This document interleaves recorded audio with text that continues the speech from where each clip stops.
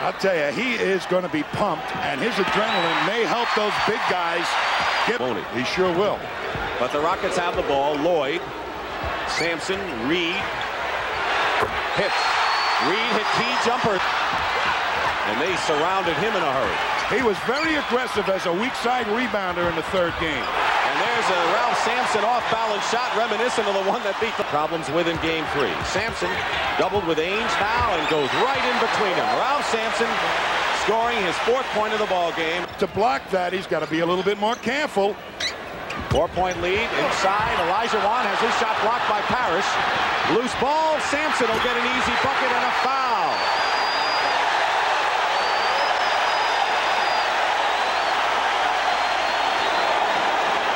There's a triple boards, and Dennis Johnson is getting his job done.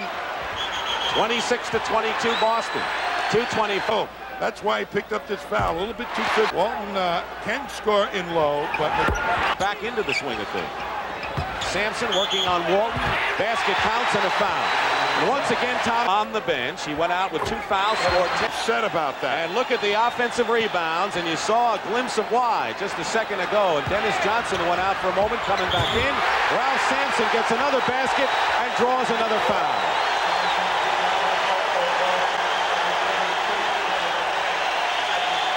Once Sampson gets the ball, a double team. And Ralph Sampson already having a fine can do. Because right now his big guard is on the bench with fouls. Sampson working against Walton, who played him well. Now on the redhead, Bill Walton, who came 3 fouls.